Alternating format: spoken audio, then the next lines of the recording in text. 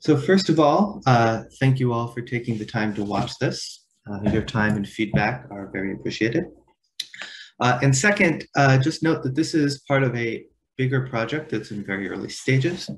That's examining various ways of evaluating, especially from a social ontological perspective, our political strategies for social reform. And considering the relationship between social ontology and projects of social transformation, practical projects. In this talk, I'm going to be reconstructing some arguments from Rosa Luxemburg's Reform and Revolution that I think have an interesting way of illuminating this topic. And I'll focus especially on chapter 7, which discusses Edward Bernstein's suggestions for using cooperatives and labor unions as instruments of social transformation, reformist social transformation from within the capitalist system. And specifically, I'm going to focus on some of Luxemburg's critiques of the role of cooperatives.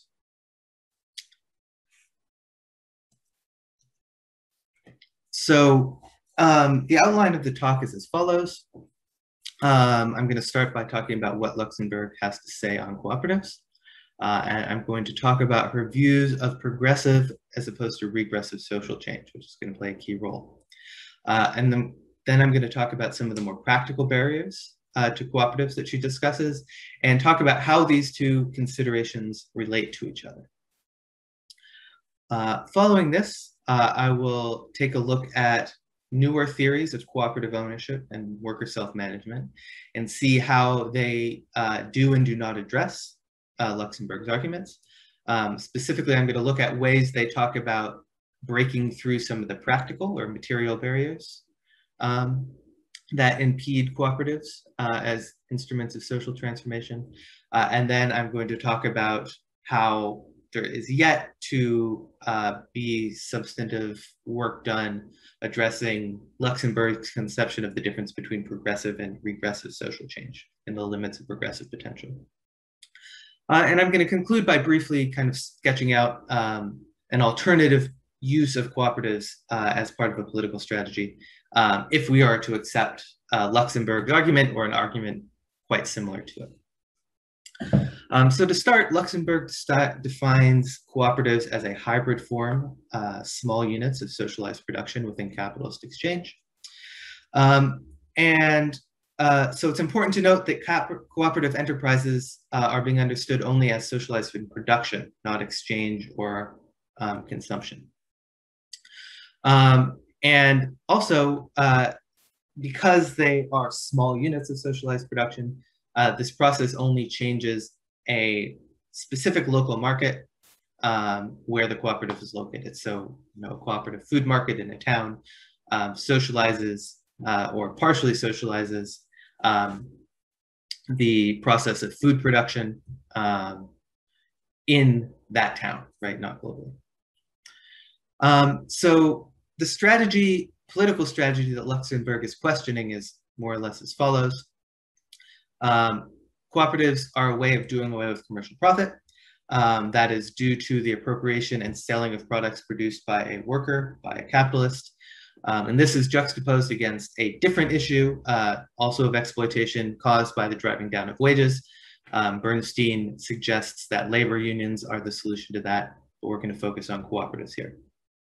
And the idea is that by doing away with commercial profit, by producing alternative enterprises that produce the same product, we can put pressure on global capitalism, weakening its hold on the global market, and eventually basically pressure all enterprises to be cooperative in this way. And so reform the dominant socioeconomic system of capitalism from the inside.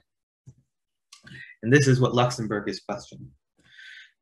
So the first aspect of this argument is that she finds a contradiction immediately, right? If a cooperative exists within a wider system of capitalism, members to function in a capitalist system have to assume the role of both the worker and the capitalist. And that means they either have to exploit themselves, as capitalists do, or be at a deficit in terms of their competitiveness in the market and risk failure. right? And so to avoid this, Luxemburg says that they must artificially remove themselves from the influence of the laws of free competition, right? So basically she's suggesting that cooperatives have to manipulate the market in some way.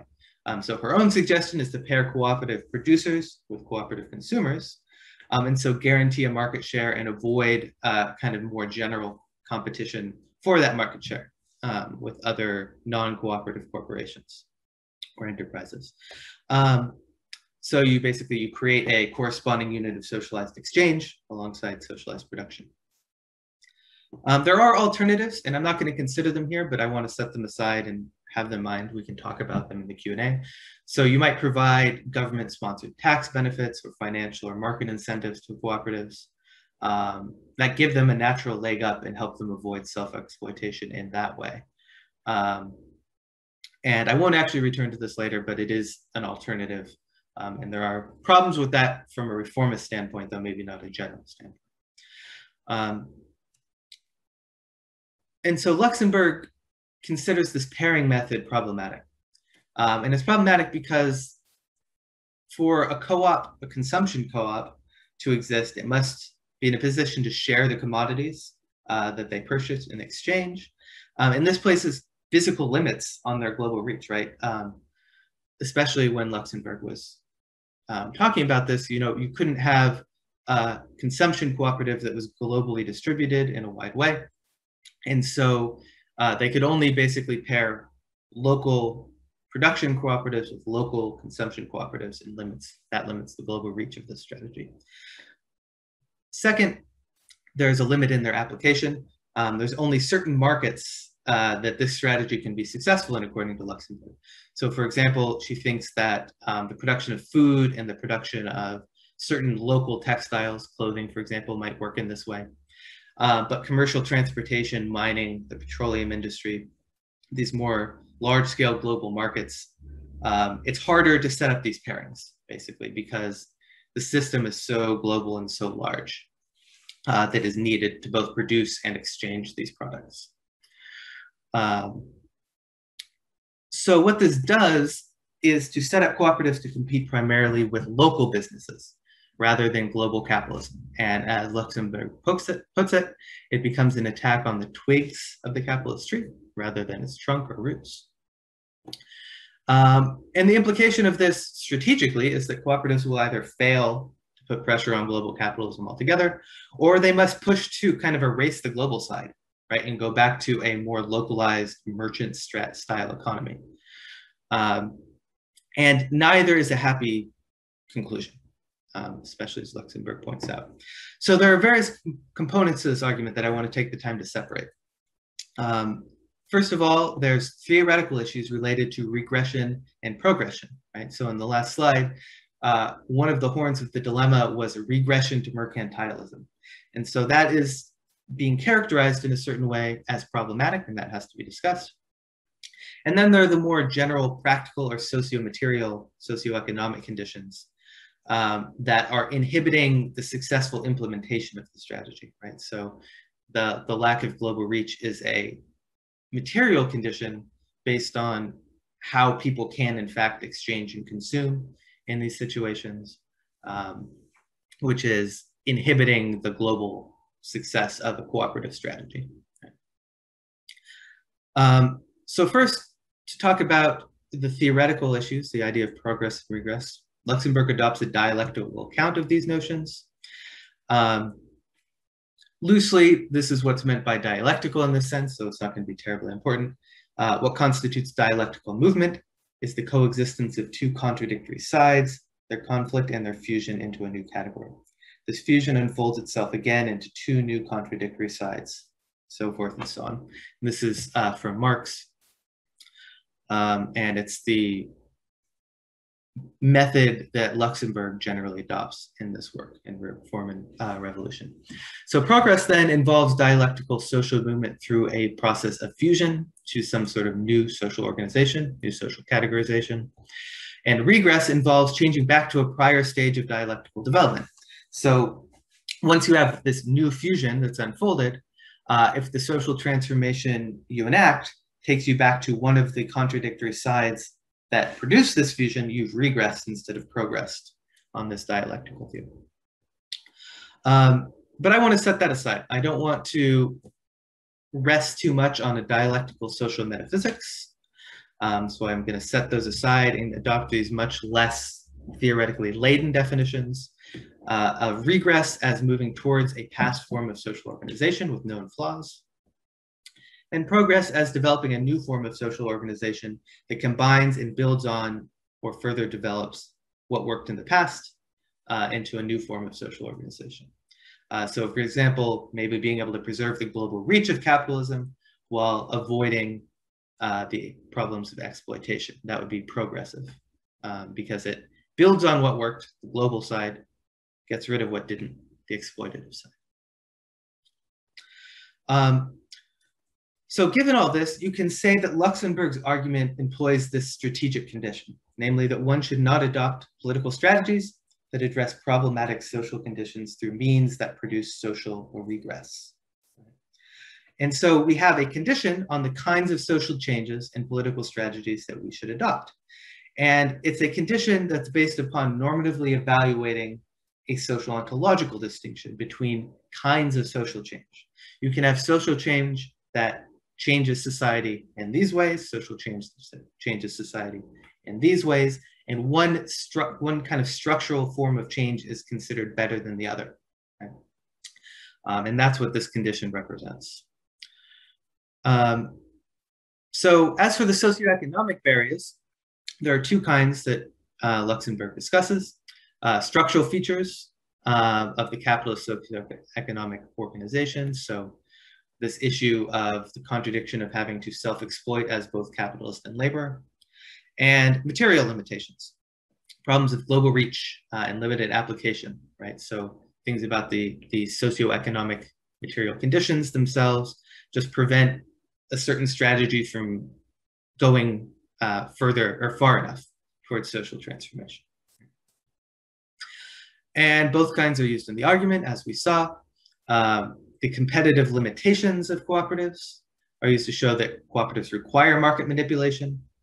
And then these practical barriers, the material limitations, are used to show that the various forms of market manipulation Luxemburg considers produce regressive social change or no social change at all. So this is the argument spelled out then. You have one, in cooperatives, workers must play contradictory roles as both capitalist and labor. Two, to compete on the global market, cooperatives must then either self-exploit or manipulate the market. Three, self-exploitation does not transform capitalist social organization. Four, the available forms of market manipulation limit cooperatives to local and smaller scale, less globally dependent forms of production. Five, this forces them to compete with local rather than global capital, or replace the global market with mercantilism. Six, competing only with local markets will not transform capitalism. Seven, transforming society back into a mercantile system is regressive. Eight, one should not adopt regressive strategies. And C, the conclusion, cooperatives should not play a central role in political strategies aimed at socioeconomic transformation, right? And so what I want to focus on in what follows, and what I think is unique to this argument compared to contemporary discussions, is the relationship between the second disjunctive 5, the or replace the global market with mercantilism, and 7-8 to C. And I think this is the novel move that Luxemburg makes. And here's why. There's kind of two ways, given this argument, you might move. The first is that cooperatives need not lead to a regressive social organization. So you can challenge kind of the empirical premises. Or you can argue that cooperatives can still play a useful role in political strategy despite their limitations. And I think this pushes the arguments about cooperatives in new and interesting directions. So first we need to talk a little bit about that. And Vrousalis 2020 makes an interesting and useful categorization of most work on cooperative enterprises that is happening now between those that focus on issues of efficiency, concerns related to a cooperative's capacity to compete with non-cooperative enterprises, and issues of normative concern. So concerns related to the capacity of a cooperative to address the normative failings of capitalism, alienation, exploitation, etc. Okay. So solutions related to efficiency do seem to directly engage with what Luxemburg was saying in that argument. Right? So for example, premise 2 was that cooperatives are at risk of being at an efficiency deficit if they fail to either self-exploit or manipulate the market. That is an issue of efficiency. Can cooperatives both not self-exploit and compete on the market? Maybe economists can say something useful about this. So contemporary economists might be able to address this part of Luxemburg's argument, right? Blocking the idea that cooperative strategies lead to social regress. And so you can kind of see one way you might do this. So there's some outdated premises in it, for example. Technological advances in the internet and wider access to more efficient forms of transportation seem to alleviate some of Luxemburg's worries about the global scope of cooperative consumers, right? So you have things like farm sharing and online marketplaces that create a lot more direct access between potential cooperative producers and cooperative consumers. But there's also less outdated aspects of her concern, right? So there hasn't been very much progress made in breaking into new spheres of enterprise in cooperatives, right? So even these local or these expanded forms of cooperative pairings are often mediated by things like Amazon Marketplace or Etsy or other very capitalist, very non-cooperative enterprises, right? So while there has been some progress in addressing these material concerns, it's certainly not complete. And it's not clear yet, at least in this very limited exploration I'm doing here, that they can. I'm not going to fully argue this point. I just want to show that that kind of work can integrate itself into a solution to some of Luxemburg's concerns. But what's more important for our purposes is that the normative concerns that Luxemburg addresses or brings up are very distinctive. Right? So the concerns in contemporary literature on cooperatives focus on showing that enterprises do in fact have the capacity to alleviate normatively problematic consequences of capitalism like exploitation and alienation. And they argue over whether different forms of cooperative self-management or self-ownership can do so, right? So they might kind of bolster Luxemburg's claim that cooperatives can avoid self-exploitation and try to compete on the market in other ways. But they don't address the broader concern that is this strategic problem, right? That you need to avoid approaches to social transformation that are regressive. So there are strategic normative concerns that Luxemburg brings up that are not addressed by simply showing that cooperatives can in fact avoid the normative consequences, normatively problematic consequences of capitalism, right? So what this means is that if one thinks efficiency concerns remain a threat to the potential of cooperatives to compete with global capitalism, then whatever their normative potential otherwise might be, they become strategically unsound if they can be shown to imply regressive consequences, right? And so unless we can block these practical concerns, there's this additional normative problem that Luxemburg has shown us we have to deal with. So what are the implications of this? If she's successful? If cooperatives can't act as the primary means of social transformation, if they can't be ontologically transformative, can they play some other strategic role? And my answer is yes, but the role is epistemological rather than metaphysical or ontological. Cooperatives should be used as models to show potential participants in other forms of ontologically transformative political activity how alternative social arrangements can work.